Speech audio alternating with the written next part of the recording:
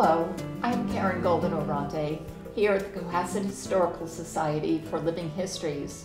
Today I am with Henry Rattenbury. Good morning, Henry. How are you? Good morning. We're going to talk about Henry's experience, almost lifetime, in Cohasset.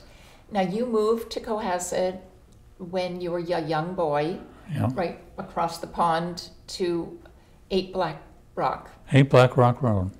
Could you tell us a little bit about your experience in moving to Cohasset and moving to your new home? And well, being just a young boy, I mean, it was my parents at the time. The economy wasn't very good, and they were renting a house at 2880 School Street in Hull, which was near the Hull police station. And we walked around Straight Pond one Sunday, and we were walking by a house, and it had a for sale sign on it in Black Rock Road. And my parents took down the number, and they probably figured, well, you know, we'll call, but never could afford to buy it. And the next week we went back to look at it with a broker, and the price was $6,000. And my parents said, we don't know. So I think what they did, I'm not sure, but I think they borrowed a couple $1,000s from my mother's parents and got a mortgage from the Milton Cooperative Bank, and they bought the house. And that was the end of the summer, and it was the 29th of October when we moved in, which was my birthday. And I was standing in the middle of the kitchen floor waiting for, I was too little to help out much, but I stood around and I'm watching, and the wind blew the front door shut hard, and there were French doors, and the kitchen ceiling fell on my head. oh, gee. I'm standing there covered with white plaster dust, and my mother's standing in the living room looking at me. She's crying her eyes out. So my father said, come on, we're out of here. We'll go out to dinner. So they brushed me off the best they could, and we went to Cane's in Weymouth for dinner. So that was the initiation we got to the house. But my father at that time, he wasn't a carpenter at that time, but he worked at the Fort River Shipyard. And he was pretty clever with his hands. So the chance we had, I don't think there was no such thing as home inspections or anything like that. You bought a house, and what you got was what it was. And we got underneath the house, and come to find out it was just a summer home. There was no foundation, it was on cedar posts.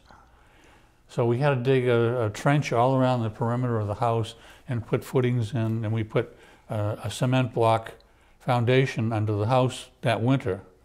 And the house sagged in places because the cedar posts had sunk and rotted in the ground. So we had to jack things up and level it off. And by the time we finished, 2 or 3 years, it was pretty livable. So I stayed there until I was 21. I got out of the service, and I was an only child. So did you go to school here? Oh, well, no. I went to grade school here. Yeah. 5th, 6th, 7th, and 8th grades. And then I went to Archbishop Williams High School in Braintree. So you went you went to the Ripley Road School. Ripley Road School. And then to the Osgood School, they called it, on Elm Street. So what are your memories of the Ripley Road School? I remember it because the grades were small. The classes weren't very big. And the 5th and 6th grades were combined in the same room. And the teacher was a very young teacher, inexperienced. And children that age are rather unruly. And we used to have elastic band fights and eraser fights between the 5th grade and the 6th grade. And she'd try to control a thing, you know, try to teach the 5th graders, get them started in reading in a project, and then go to the 6th grade and get them started. Well, by the time the year was over, they put her away. She went nuts. She went nuts. Yeah. Nervous breakdown is what she had. Yeah. And of course. So So by the time you leave in 6th grade, you're like 14 years old or so. Yeah, about that time. So what in the summertime during your Ripley Road School years, what would you do in town since it's such a? Well, both my parents worked, so I was what you call, before there was such a name as a latchkey kid. Yeah. Because I was on my own from 7 o'clock in the morning until 5 o'clock in the afternoon until my parents got home. So did you take the bus back and forth to school? I took the bus and the train. Yeah. And a lot of times I'd miss the bus, or my parents gave me spending money for lunch and the bus money. And a lot of times if I had the time, especially in the afternoon, I'd walk home and keep the money. You know, probably 50 cents or 75 cents or something like that. But that gave me money to go to the candy store and buy something downtown. Yeah. But they did buy me a very nice bicycle, and I put an awful lot of miles on that bicycle from Black Rock Road to come downtown, you know. Yeah. Because my area of town, there weren't any children. It was basically great big homes and wealthy people. And for some reason, there were a few kids, like I say, they went to private schools. Yeah. And I had nothing in common with them. Yeah. So I would get on my bike after school and ride all the way downtown and we'd play baseball on the common, as I told you at the time, or out behind the Osgood School, or Milliken Field was just a dirt field at the time. But we played there occasionally too. The people that didn't want us playing on the common, because it dug up the grass. So they would shoo us off, and we would go. You know, the town hall is now. Right. There was just a plain old field there. Instead of a big parking lot. Yeah, instead of a parking lot, it was just a grassy, high grass field. And I don't know, somebody got somebody to cut the grass for us, and we put out whatever we could think of for bases. And we played ball there. We didn't care. So it wasn't certainly an organized sport. Oh, no. So was it the same group of kids that would do yeah, these pickup games? It would be the same group. Sometimes there'd be too many kids, and you'd have to sit out and play a couple of innings, and they'd say, okay, you're up now, and you'd play a few innings, and then you'd be out, and somebody else would play. Did you have teams when you did this? They called it pickup. Okay. So somebody would be the captain of the team, and he knew who was good and playing. And he says, I want you, and I want Henry, and I want Frank. Right, and then obviously somebody would get left out. But they always got to play a little, you know. So now, since you were very close to Rocky Beach growing up, so did you hang out at the beach? Did you? Well, I did, but for some reason the water was always cold there. Yeah. And it was open. It's gotten warmer since. It has? Yeah. But even as a child, we used to call it, your ankles would ache, you know, you go in water. Yeah. So, but the kids, all the kids that I knew from school, all went to Sandy Beach. Yeah. So I'd be on my bike again from Black Rock Road to Sandy Beach. And I'd be on the beach from 8 o'clock in the morning until 4 o'clock in the afternoon. Yeah. And when I lived up in Hull, it was a beach called Gun Rock. Oh, right, yes. So I had a boat there, and I couldn't take the boat to Cohasset for some reason. I don't know why, my parents didn't want me to.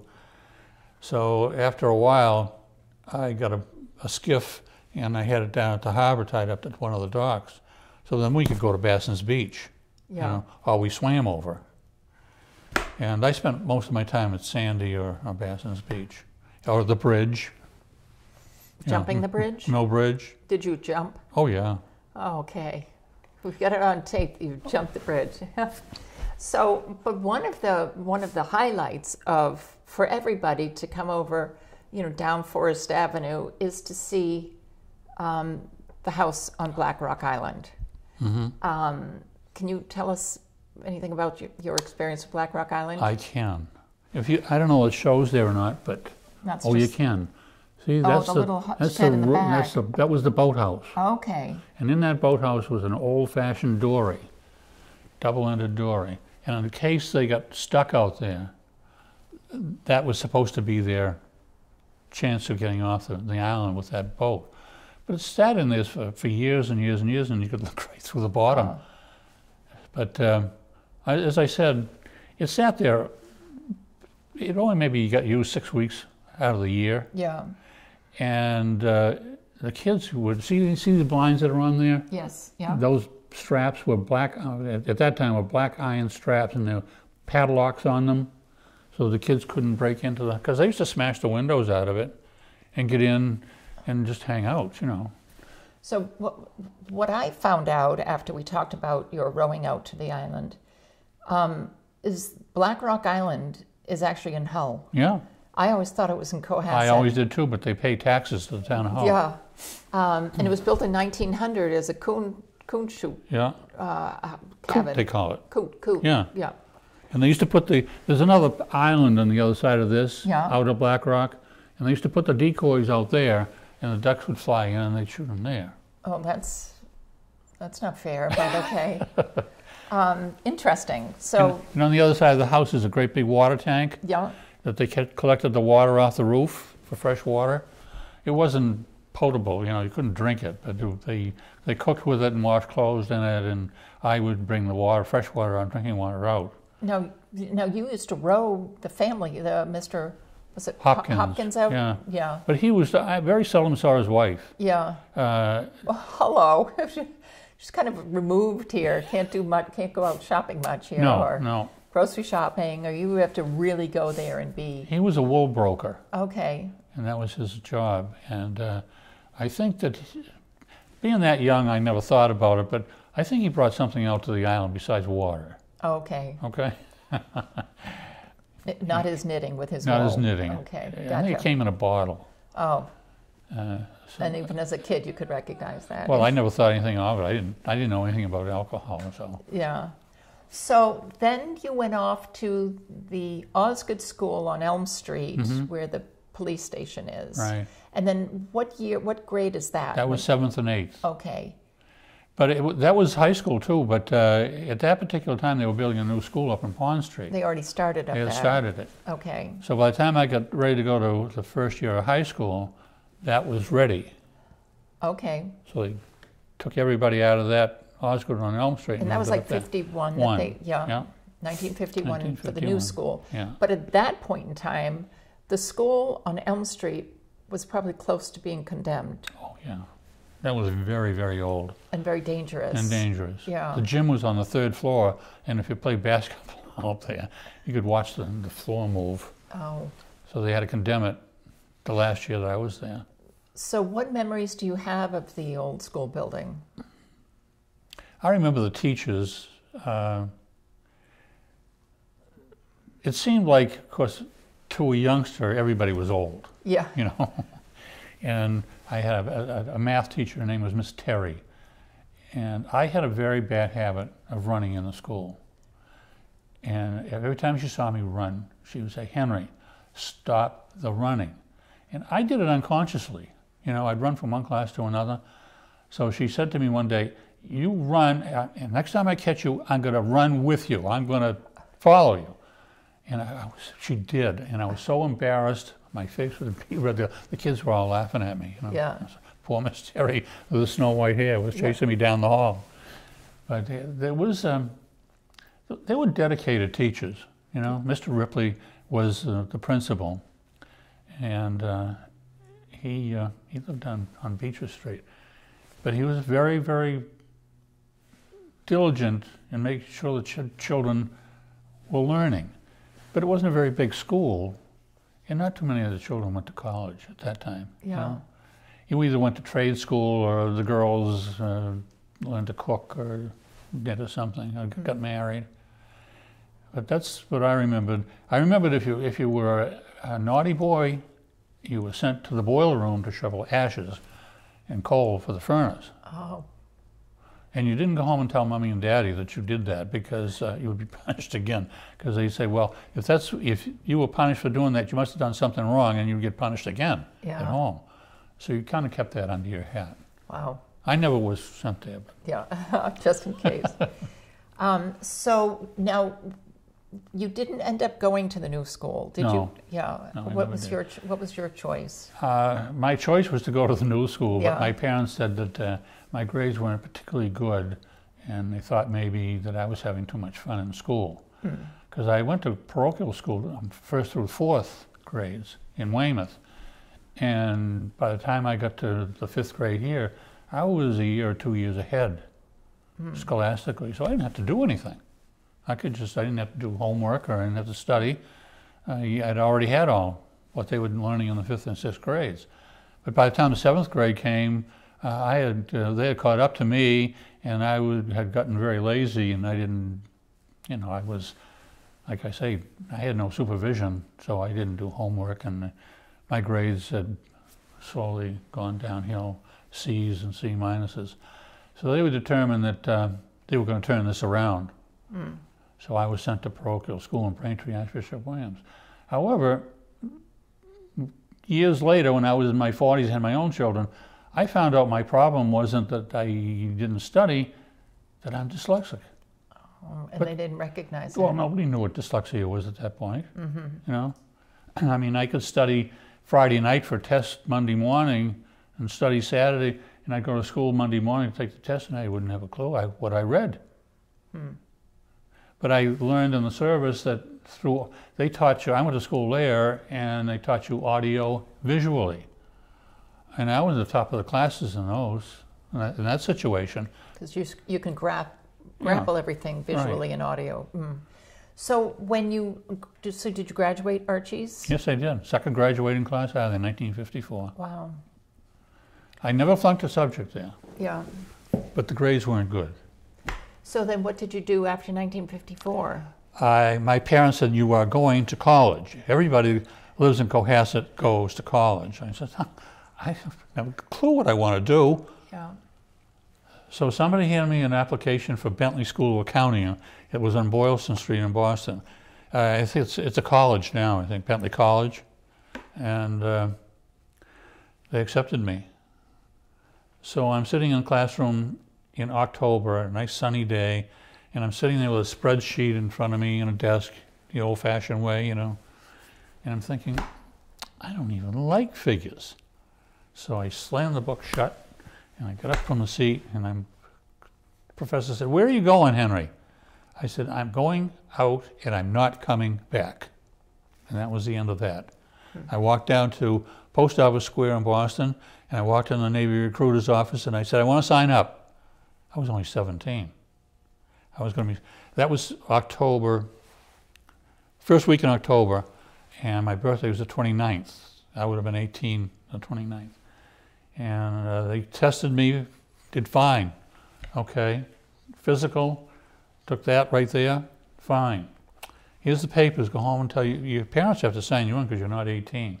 Well, I went home with those papers and my mother absolutely hit the ceiling. You're not going in the service.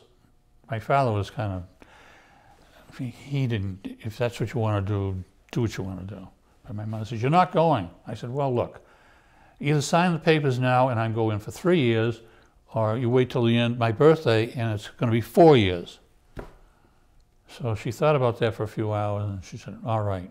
And my mother drove me into Boston the next morning, and I was on a train for Bainbridge, Maryland, boot camp. Best thing that ever happened to Henry, because I was a very introverted child.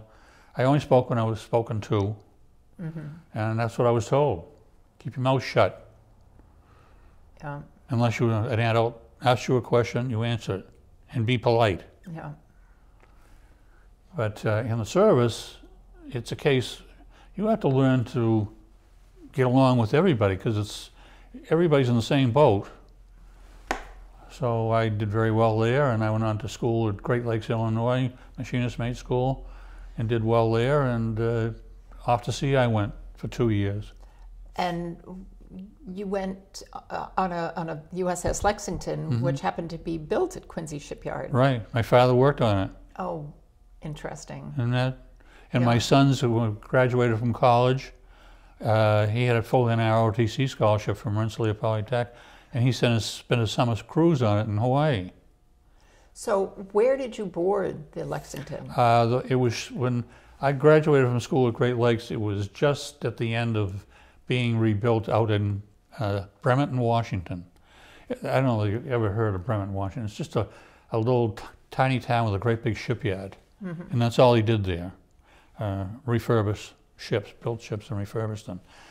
So they shipped, just to go back a minute, when I graduated from machinist mate school, if you were in the top 5% of the class, you got to pick wherever you wanted to go for do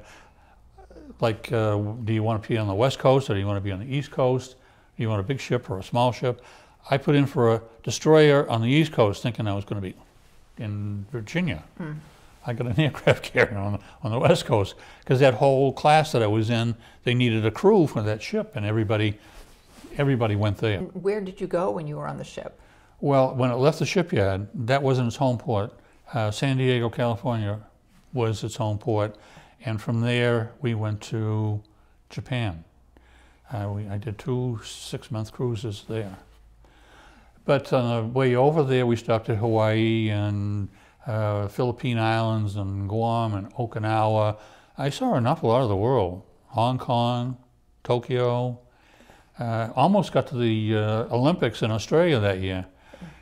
But the ship had such a bad reputation that the admiral aboard. Why was it a bad reputation? Well, it seems like every place we went, there was a fight. Oh.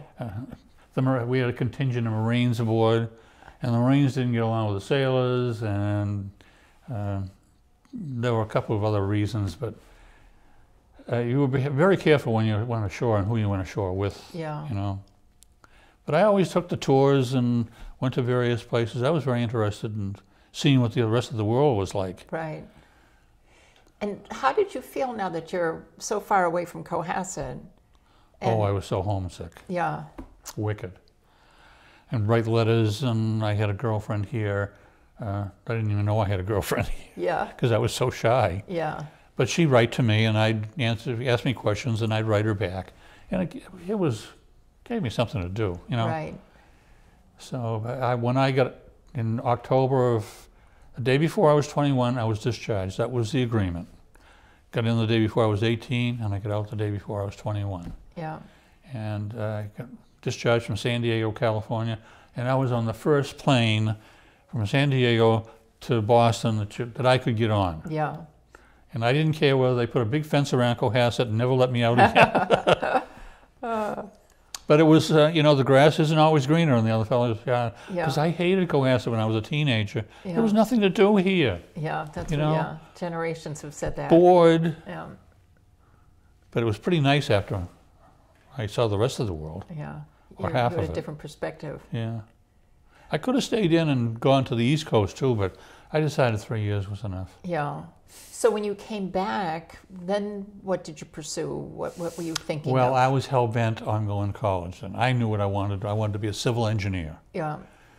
But of course, my grades weren't that great, so I went to a prep school on Newbury Street in Boston for 1 semester, took math and English to improve those grades. And I did pretty well. So then I was accepted to Northeastern University. And just prior to that, I had gotten a job at the shipyard. And I had learned a skill in the Navy of materials procurement, parts for machinery and stuff. And come to find out, there was a niche for me at the shipyard because they were building ships and ordering materials. So I fit right in, so I had a job there. And the shipyard was booming at the time, and I was working Saturdays and nights and trying to go to school at the same time. I was determined to make a go of the school, but there was no way I could do it. So I quit one semester in Northeastern, and I stopped and went to work at the shipyard full time. That's where I met my wife.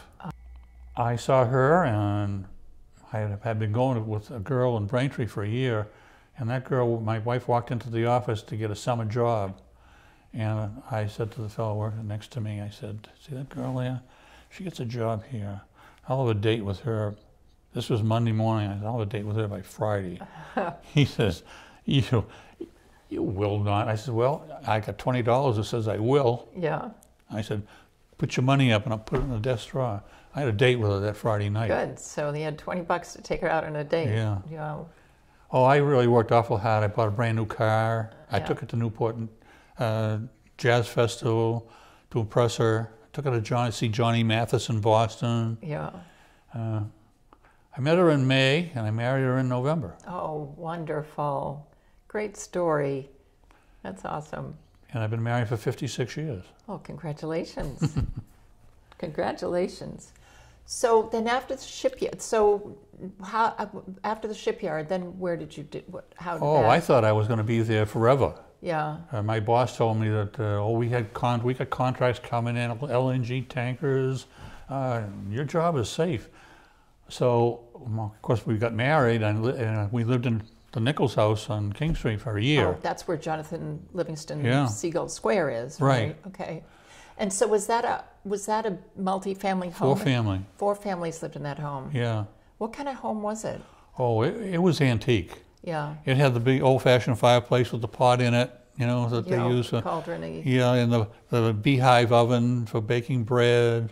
And anyway, they lived in the downstairs apartment during the summer, and then they went south in the winter. And we just had a 1-bedroom apartment upstairs, $100 a month. Oh, wow. That was big money. So I decided that if we're going to live in Cohasset, I wasn't leaving. I lived here all my life, and I'm not going anywhere else. I wanted to build a house. Mm-hmm. So my father at that time had become a carpenter. Not a finished carpenter, he didn't do fancy, but construction work, So I started looking at houses around town, 25,000, 28,000, might as well have been $500,000, Right. I was making $100 a week. Mm-hmm. And so my father said, well, you know what they're doing now? They're building prefab houses. I said, how do they do that? He said, well, I got a name of a place down in Waterbury, Connecticut. It's called Abra Homes. We'll take a ride down there and just see how they do it. So we went through the factory, and everything was made on an assembly line like an automobile. And they had 4 or 5 different types of houses, a ranch house and a split-level house and a colonial. And they'd change the floor plan however you wanted the floor plan changed. And they would erect it, just part of it, or they'd do the whole thing, do the wallpaper and painting if they wanted to. So my father said, well, we can, if they just put up the frame of the house, the outside of it, we can finish it, the rest of it. So it sounds like a good idea. So for $7,500, I had a house, well, $3,500 for the lot, and $7,500 for the house. Shell erected, they called it. The roof was on, the windows and doors were in, and the interior partitions were there.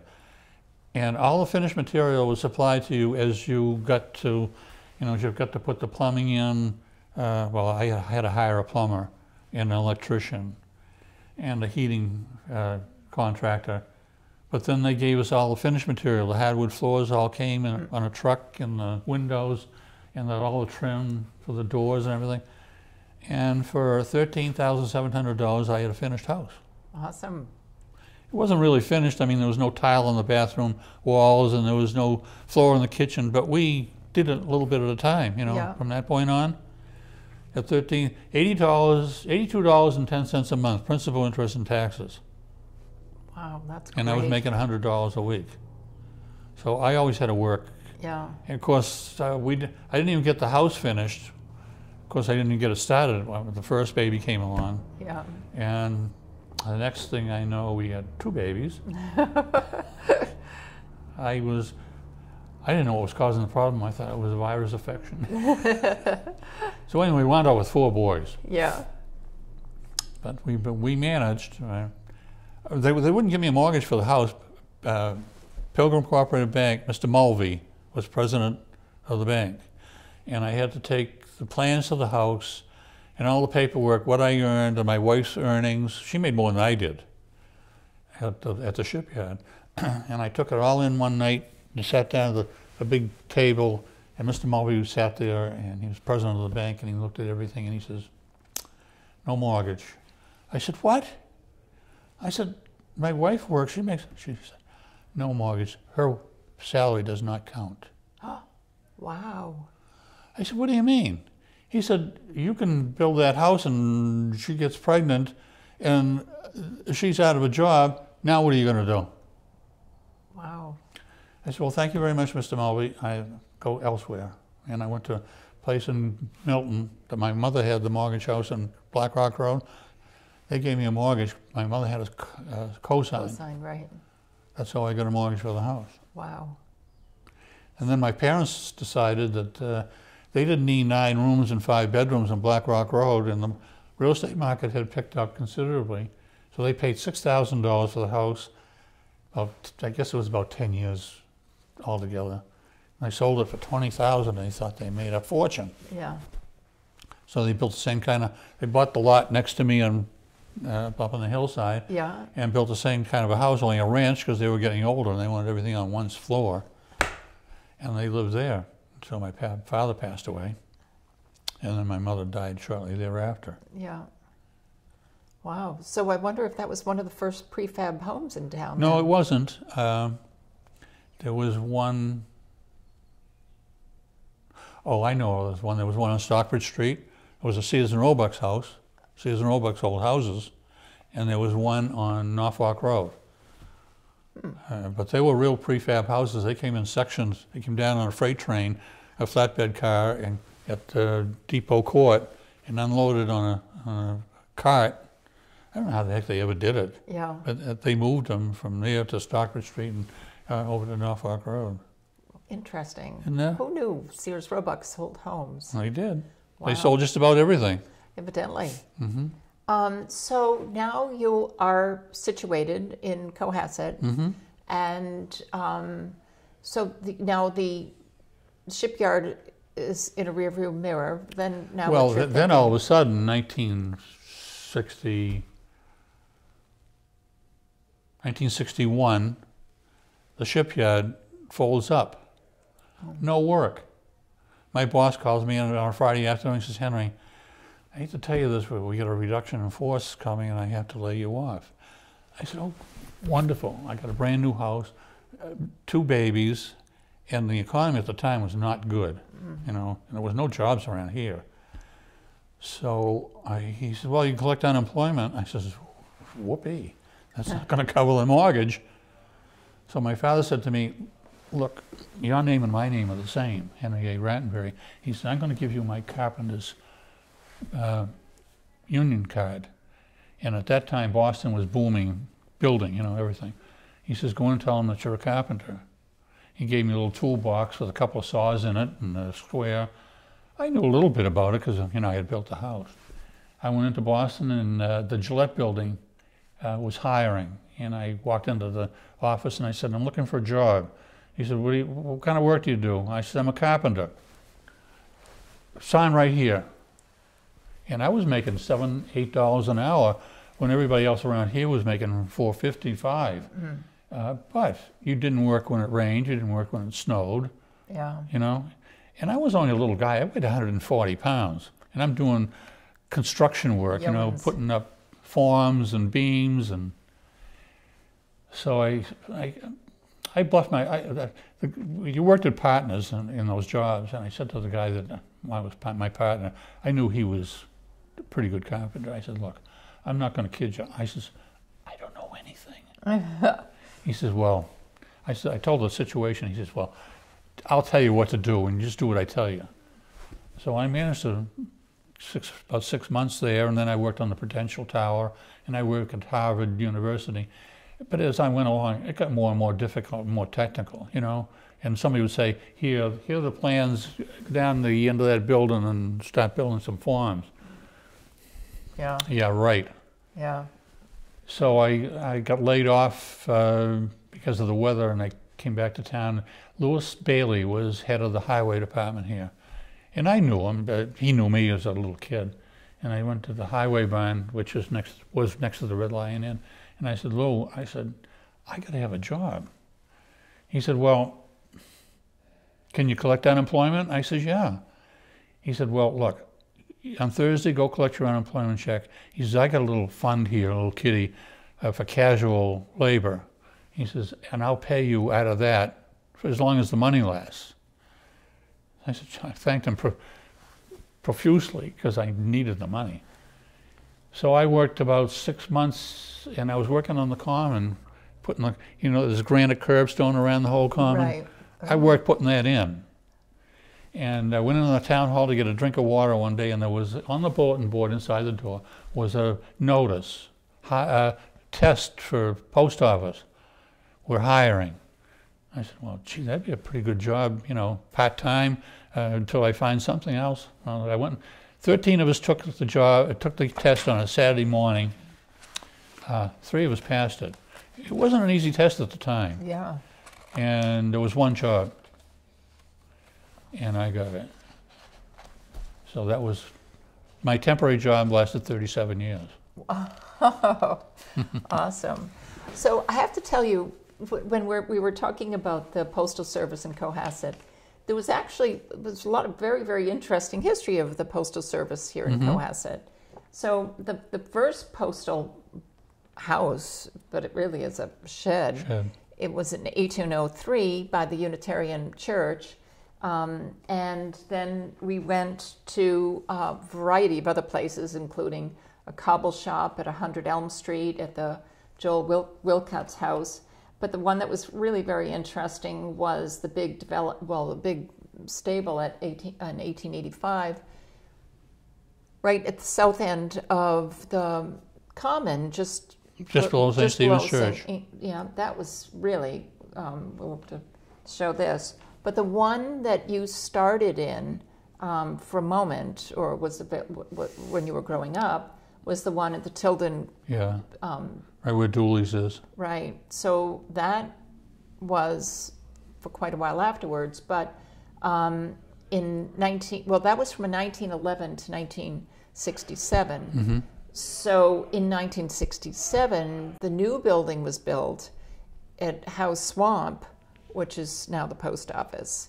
So that's where you really spent most of your career at that point. Can I correct you on something? Surely, absolutely. I moved the furniture into that new post office in 1961. Oh, okay. 61, okay. And before we were there, you have a picture there of the downtown. Oh, right, the downtown area. Remember it says where the sign said Cohasset Colonial Pharmacy? Right, yeah. That was the post office too. Oh, inside the, oh, okay. Well, the pharmacy wasn't there then. Yeah. I don't know what was there, but we moved into that.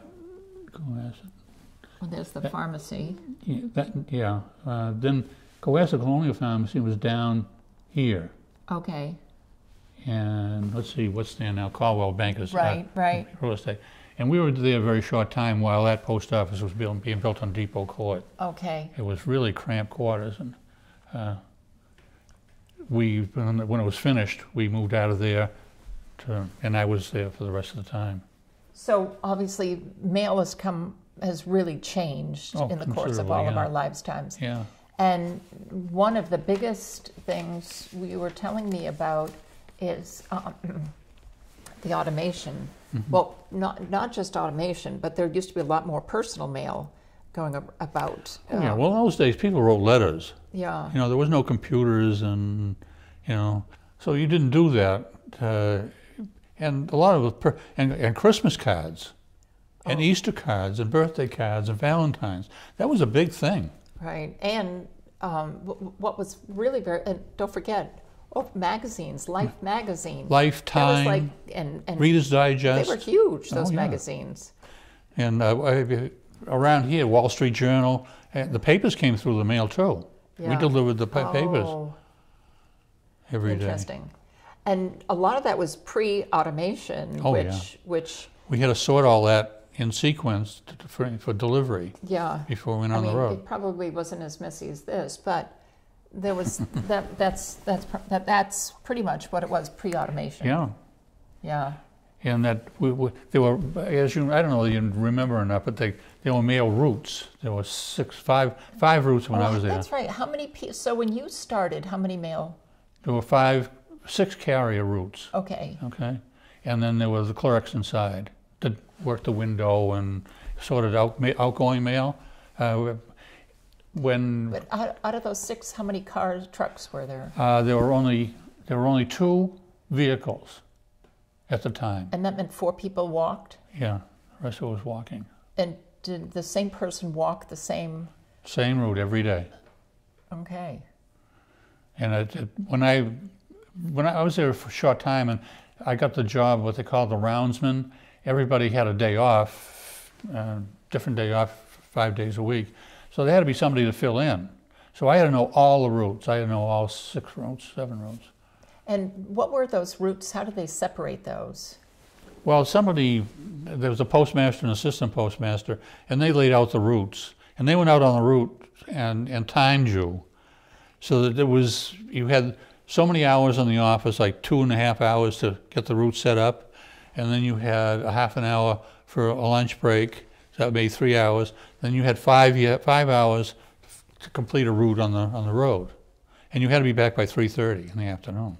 Wow. And what about the guys, well, I have to say guys because there were no male women there. No girls. So what if it was pouring out or Didn't matter if it was snowing. I mean, you could be trudging in knee-deep snow. Yeah. I don't ever remember saying, okay, it's too bad to go out. And you can't walk around with an umbrella. No, you got soaked. Yeah. Wow. So you had uniforms, obviously. We had uniforms, and they gave us raincoats and boots and stuff like that. But if you think about it, stand out in the rain for 5 hours, no matter what you had on at that time, you got wet. So we never thought anything of it. You were wet, you were wet. Yeah. The only time it was bad was when it was cold. Yes, you know, and windy. Windy. So what was very interesting as well, so obviously if a carrier had a very long route, he couldn't put all of the mail on his back or in his satchel or bag. So how did they take care of just not having such an oversized bag of mail? Well, you were limited. You couldn't carry more than 40 pounds. Okay? Yeah. So there were what they call relay boxes around town. They were painted green. Okay. And there was a person that went out in the morning, and you made up your relays for certain sections. How much mail can I carry in the bag? And when I got to the point where I couldn't carry anymore, I went back to the box and got another relay and started another section. So that's how those relay boxes worked.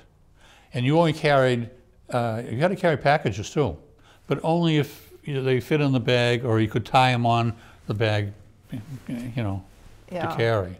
Well, in the course of just looking through mail, it was interesting. So well, there's actually a variety of very interesting things. So in 1803, when the mail first started, it was on one single sheet of paper. You wrote the address, and it was like 6 cents from Cohasset to Boston, or 15 cents to New York. But I, as the sender, did not pay that. You, as the recipient, paid to get your letter, which I thought was really quite interesting. So you taught me something I didn't know. And because I think at that point, people probably said, I don't want the letter, I'm not paying for it. I mean, can you imagine today with all the junk mail? People say, no, I don't want that, I forget it. Let that How about bills? Oh, yeah. Well, getting something in the mail today is like a gift, I think. So what was also very interesting, in 1913, in January, they allowed small, under 11-pound parcels.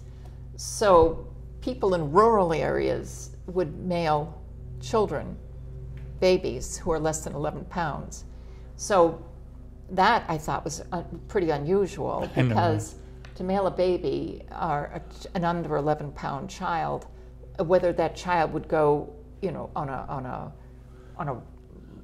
a truck or on a train, but after 6 months of that, the post office said, forget it. People are taking advantage. For 15 cents, they could mail Junior with a $50 insurance policy, which I think, okay.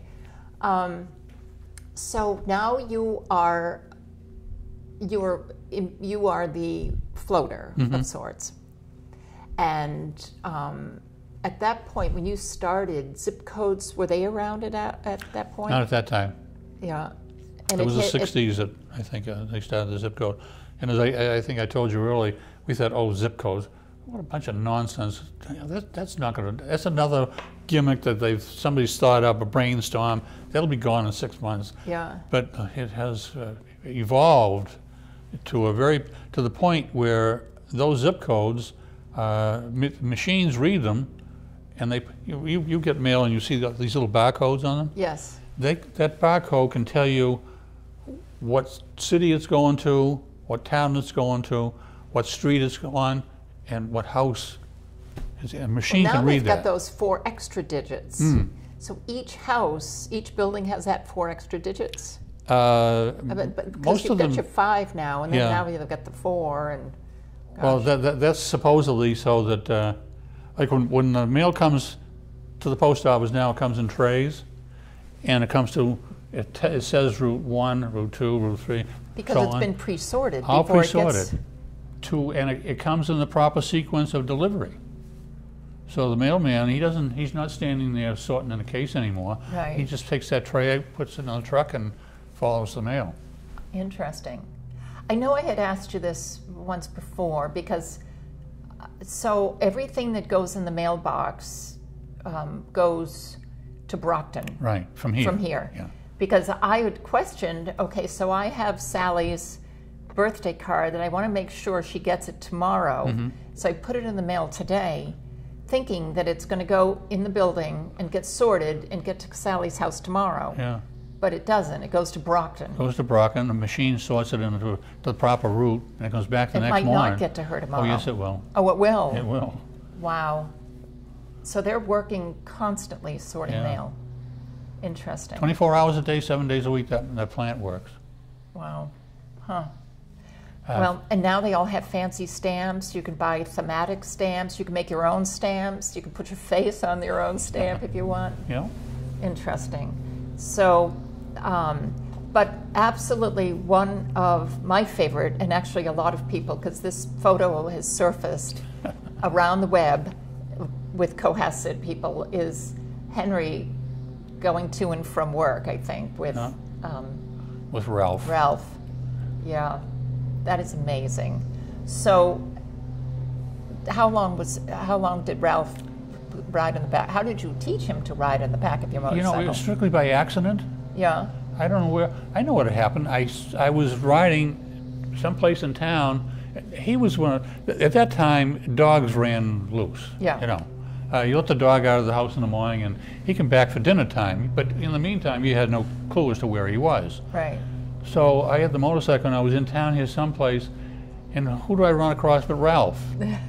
So he wants to go with me, you know. So I said, okay. I picked him up, sat him on the seat, got on, and he was nervous. Yeah. What he'd do was he'd put his head on my shoulder, and the faster I went, the more pressure I got. Oh. I could tell when he was not comfortable. Right. And the natural thing on a motorcycle, when you go around a corner, you know, you lean. Yeah. And the natural thing is to lean the other way, especially for an animal. He never did that. He'd go right in the corner with you. He was a natural passenger. And people see him on the back of be riding in the car, and they see him, and they look at him. Right. You know? Well, it was a common sight, and it was really it's a fun memory for many people who got to witness. And he was Ralph. a smart dog, and he was a mutt. Came from the Angel Memorial Hospital in Boston. Wow, that's awesome. So, you retired from the Postal Service at what year? Year 2000. It's hard to believe I'll be retired 17 years on the 1st of July. Isn't that weird? Wow, where'd those 17 years go? I'm still having fun. Good, awesome. You know, I'm still working, not laborious work, but it's something to get up for in the morning and a place to go. Yeah. And you feel like you're doing something, you're accomplishing something, even though only there's a menial task. Yeah. So where are you now? At the Paul Pratt Library. Awesome. I go to work at 6 o'clock in the morning, and I'm out of there at 9:30. And 1st of September, I'll be there 8 years. I'm working on another pension. Well, Henry, it has been an absolute treat talking to you, and it's been great to actually research even the history of Postal Service here in Cohasset, and learning so much about Cohasset's postal history as well as your history. Thank you very much. Oh, you're welcome. Thank you for watching Living Histories. Bye-bye.